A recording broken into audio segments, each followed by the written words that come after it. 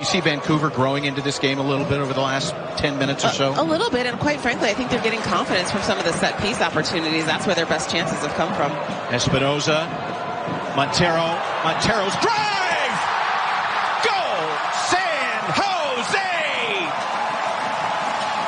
Well, Vancouver may have been growing into the match, but it just takes one for Monteiro, and it's 2-0.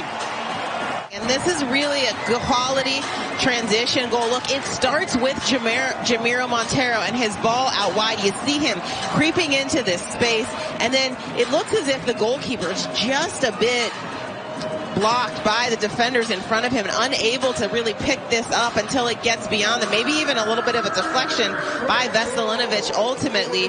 But Jamiro Monteiro does well to just keep this low. It's placed with finesse, not a ton of power, and it doesn't need to be.